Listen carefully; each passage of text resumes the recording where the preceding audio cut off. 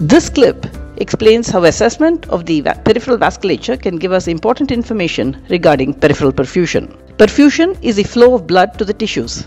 It is important because blood delivers oxygen and nutrient to the cells.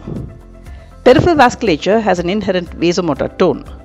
The vascular tone represents the balance between the local measures to secure adequate blood flow for metabolic demand and the neural vasoconstrictor reflexes that attempt to maintain arterial pressure. Critical insults can alter this balance. An insult causing severe hypoxia can impact vascular tone and cause vasodilatation.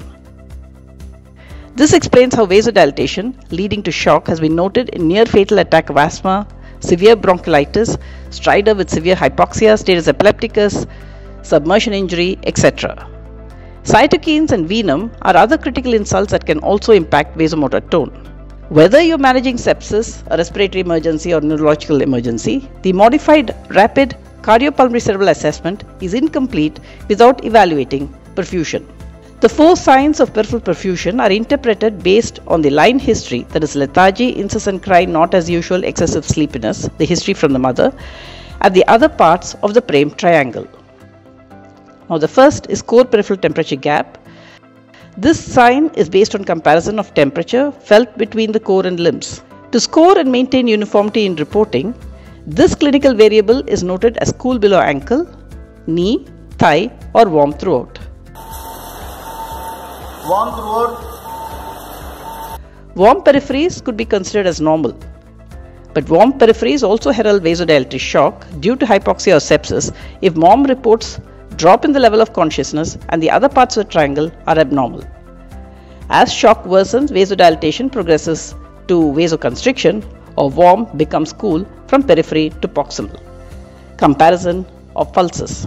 If vasodilated, the dorsalis pedis, when compared with the femoral, is easy to feel, that is, it is bounding.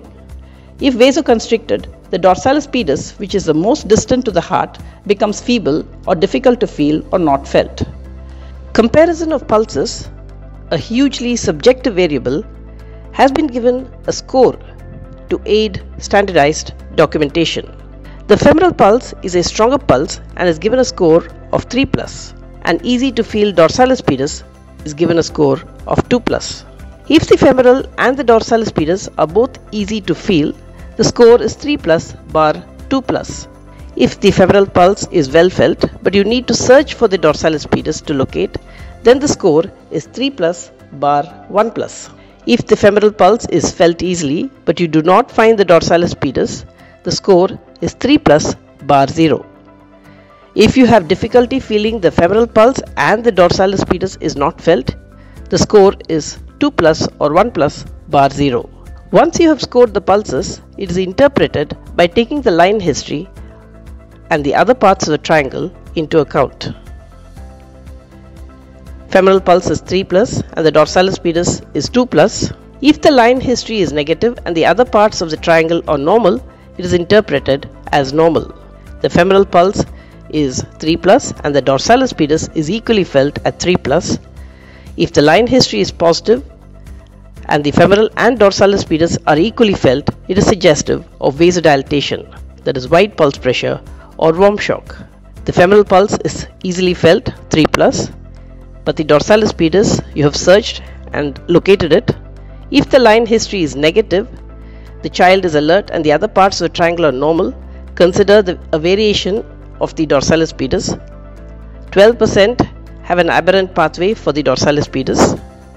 If the line history is positive, on the other hand, and the dorsalis pedis is difficult to feel in comparison with the femoral pulse, it is suggestive of cool or narrow pulse pressure shock. The central pulses are 3+ and the peripheral pulse is 0. If the line history is positive and the dorsalis pedis is not felt in comparison with the femoral pulse, consider the possibility of hypotensive shock. The central pulse is difficult to feel and the peripheral pulse is not felt. If the child is unresponsive, the airway is unstable, breathing is apnea, the heart rate is bradycardic, blood pressure is not recordable, consider the possibility of imminent arrest. Color. Color abnormal. Ashen, pallor, dusky, cyanosis, mottling. These findings are also noted if perfusion is abnormal. Whatever color difference you note in comparison with your palm, it is reported as quote-unquote abnormal in the context of mom's history and the other parts of the triangle.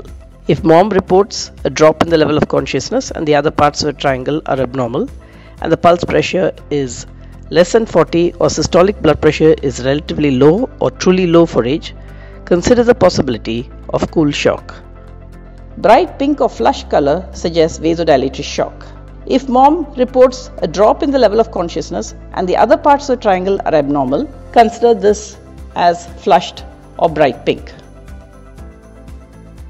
Now the capillary refill time is normally less than 2 seconds. CRT more than 2 seconds. Delayed capillary refill time is evidence of cool shock if the other parts of the triangle are abnormal. Rapid refill is also indicative of warm shock if the other parts of the triangle are abnormal and mom reports a drop in the level of consciousness.